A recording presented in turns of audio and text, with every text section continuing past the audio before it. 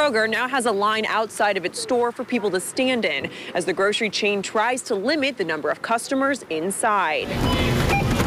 I don't go to many places. The only place I go is grocery shopping. Pushing carts with gloved hands and browsing aisles behind masks.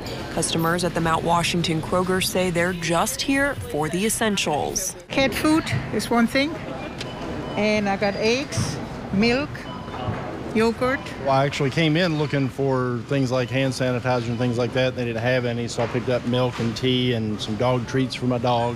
There's more meat, milk, and frozen items on the shelves than in past weeks. And with the exception of paper items like toilet paper, Kroger has stopped limiting how many high-demand products customers can buy. The shelves aren't as bare. Nita Reed is shopping for her elderly parents. Because I'd rather me come than them get out and be out in all this. Kroger has hired more than 2,000 new employees in Kentucky over the past 3 weeks to keep up with demand.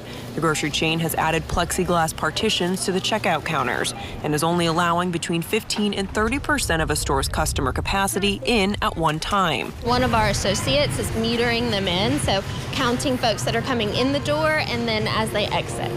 Some stores are making aisles one way, and most are seeing a large increase in the number of pickup orders. Kroger has increased employees' hourly wages by $2 for the month of April. It's called a hero bonus, which customers agree is appropriate. I appreciate everything they do. It's awesome. And we talk about our first responders and our hospital people, which are priceless. But if these guys weren't here working, we'd really be hurting. Denny Camper, WLKY News.